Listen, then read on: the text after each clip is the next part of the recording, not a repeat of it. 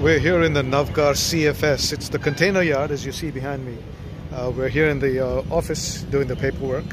This is day 3 of our clearance of Globelander into Mumbai. Normally the process takes close to 6 to 10 business days. Fortunately, when you have good people in customs who understand the nature of your work, they want to help and get this out as soon as possible, and that's what's happening here, and I thank them for it. Indian customs, they can move heaven and earth if they want to. We know where the container is located thanks to a system which is in place in the customs. It's online, and you just put in your container number and it boom pops up the location of your container.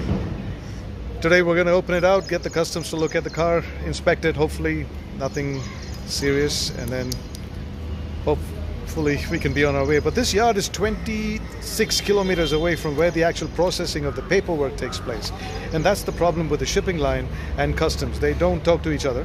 So the Hapag-Lloyd shipping lines send the container here, while the processing of this kind of goods under carnet, which is a car, happens 25 kilometers from here. And so we've got to go back there, come back here, and then release. That big monster over there really is going to be taking our container, lifting it, placing it where it's supposed to be so we can get the car out. Our container, where Globelander is, well, waiting for me to get her out, is in C36.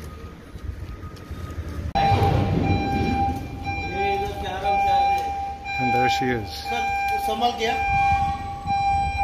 She's up there. That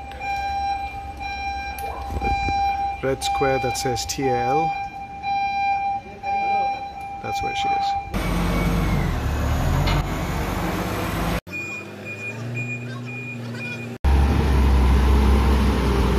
We're getting to Globelander. This is the most nerve-wracking part for me every time. Inside, there's barely any room for a human to fit on the side, so a little here and there change things. Jai Bajrang Bali Vaheguru.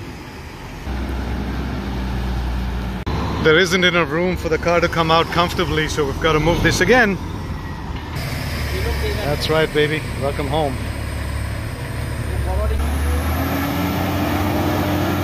Now the process is paperwork again. So we're waiting on the customs official to come here and well, we're going to get some paperwork called forwarding that he has to sign, and then they'll allow the seal cutting guy to come over here to cut the seal, and then we'll open the trunk or the container in front of the customs guy so he can take a look and see everything's all right. And then I'll wait here and they'll go back 25 kilometers to get more paperwork done, and then they'll come back with that finished paperwork with a release letter for me to drive her out. Hopefully she's in driving condition.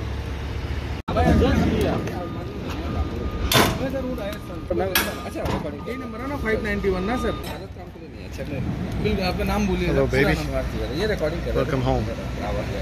नहीं कोई नया नया सीखने को मिल रहा है sir. हाँ जी, सामान मतलब बेड है बस.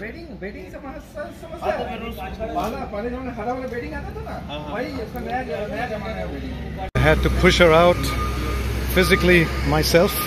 I guess I'm stronger than I thought I was.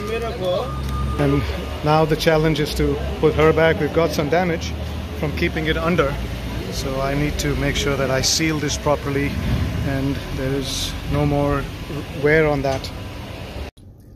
This is turning out to be quite the ordeal. Nothing's easy. So we finally got the car out from the container. Of course, you see a lot of rain, a lot of sun, and then there's lunchtime. So the people that work here have to go for lunch. So I said, okay, I'll wait around. But I'm missing a really important piece of the rooftop tent. The crossbars. There were 2. I could swear I put them both inside the car. I see one on top, I don't see the other. And if that doesn't exist, putting the rooftop tent back is going to be quite the challenge. So we'll have to stack it up with thermocol just to keep the same height. And then find a fabricator somewhere and get another of that Luckily we have one for sample, and we'll have to get that made.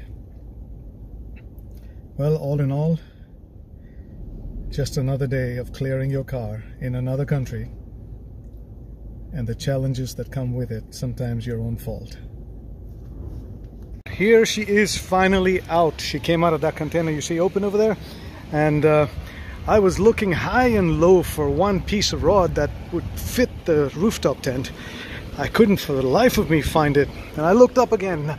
I talked to myself and said, Anil, you should have more faith in yourself, and you must have done the right thing. And there she was, right under here. I had stored her so she wouldn't walk away. Well, I found it. I'm really excited. I'm finally going to put that roof rack on there with hopefully no issues. This hand needs to pass through a really narrow space, which is the biggest nightmare I have at the back. Up here in the rooftop, in the sunroof, I can just do this quickly. But at the back, I'm hoping to find a kid around here and use his hand to be able to tighten the bolts. Well, we'll see you on the road next. Now it's a matter of time when people come back here from lunch. I'm hungry as heck, but I want to get this show on the road, get this up there, get her going. Now she's finally out. Globelander is now on the soil of India. We're going to drive around India trying to promote organ donation awareness, and we've got a lot of meeting lines up because we're here specifically to unite Rotary for organ donation. A lot of my Rotarian brothers and sisters are working behind the scenes to make sure we have those meetings and get them on board. Globelander came out of that container over there that you see is open after a 2-month-long journey from Australia, from Melbourne to be more precise. I can't be more excited to start the next leg, as she will travel overland around India and out of India into Nepal and beyond. Well, nothing worked out with the rooftop tent, so we had to tie it up. We got the nuts and bolts in the front, okay. At the back we used lashing, so it should hold for now, and once we get, say, to Bangalore, we'll get this done. But I'm heading out of this container terminal, which means I'm free. Free to go and do what I want in this car. And maybe I'll see you on the road. That's Christopher in the front walking me out. He pretty much does all the paperwork for my custom clearing agent, Dinesh Bhai. He's been doing clearing for me for a long time now, since 2016.